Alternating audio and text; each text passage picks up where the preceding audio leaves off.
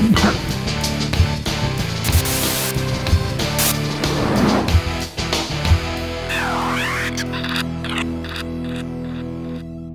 you guys ready for another product review? I am. It's called the Perfect Meatloaf Pan. We did the Perfect Brownie Pan, and if you want a link to that, just wait to the end of the episode. I got a link. I'll take you over there. If you didn't see how that went, we're going to try the Perfect Meatloaf Pan right now, and it's really simple. It's a little meatloaf pan and this little part that comes out, and what this does is it lifts the meat off of the grease, and it's supposed to be a lot better than the regular meatloaf pan. So we're going to put them side by side, and we're going to take a look and see if it's worth it. You guys love these product reviews, so we're going to keep them coming.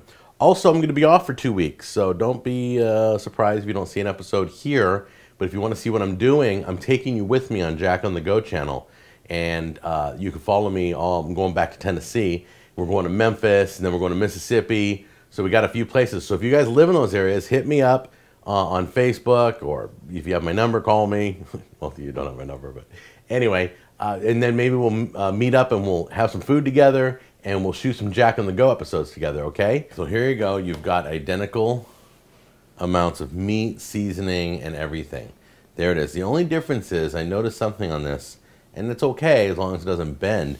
But as I was pressing to form this, watch the sides. See how they this whole plate underneath this meat is kind of flimsy. So this thing is starting to bow underneath the meat. So anyway, it's supposed to be like that, and I think it's bent now because the meat is weighing it down. So now it's not. So anyway, we're going to cook it like this. We're cooking them both at 350 for an hour. Then we're going to pull them out, let them cool, and we'll take a look at them and see if we see any comparison, any reason to spend money on this instead of paying a couple bucks for this. Okay, here's the first one. I don't know if you can see. You can see there's a lot of grease right in here all around the perimeter. Okay, what I can tell you right now is I'm observing these, and I'm not seeing a lot of grease collected around the outside. In fact, there's no grease around the outside of this.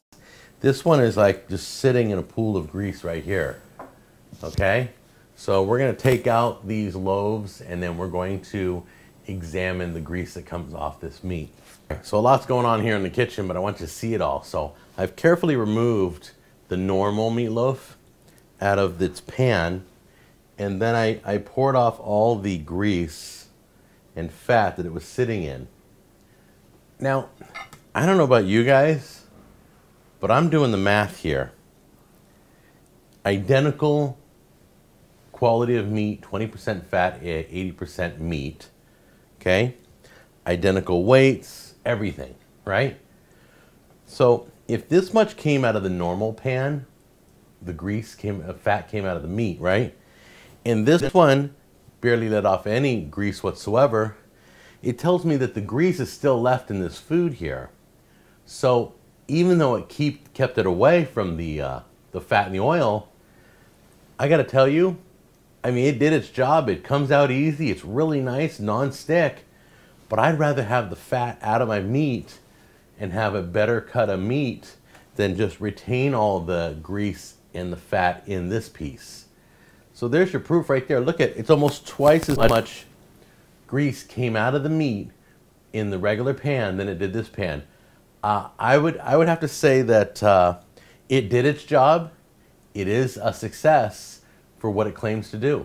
But I still prefer the regular pan, and I want this much grease out of my meat. Okay, time for the money shot here. Now we're going to show you how good it looks.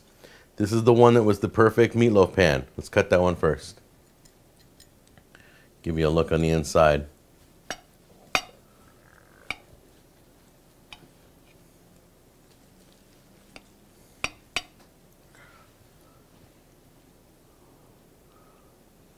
A little rare.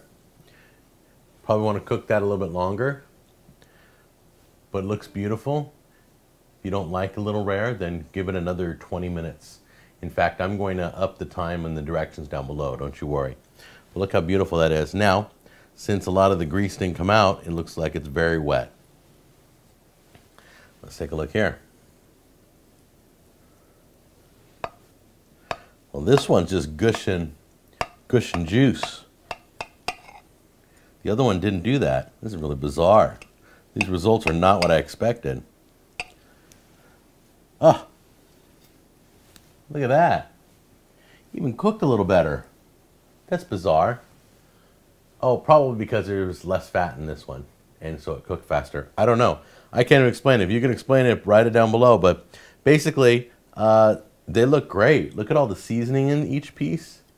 It's just gorgeous. All right, before I try this, I'm going to give you a chance to win some sauce. Are you ready?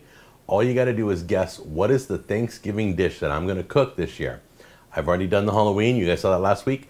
I already have plans on Thanksgiving. I know the dish that I'm going to make. I want you to guess it, okay? Write it down below. First person to guess it right wins my sauce. I don't care where you live in the world.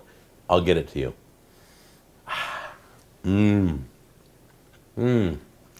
Delicious. Oh, man. I'm dripping everywhere. There's the links. I promised you. You guys have a good one. I will see you in 2 weeks on the next Cooking with Jack. It's called the Perfect Brownie Pan. Oh, did I say brownie pan? You know, I said this 100 times. Perfect meatloaf pan. Perfect meatloaf pan. I kept saying it all day. So I get on camera and blah.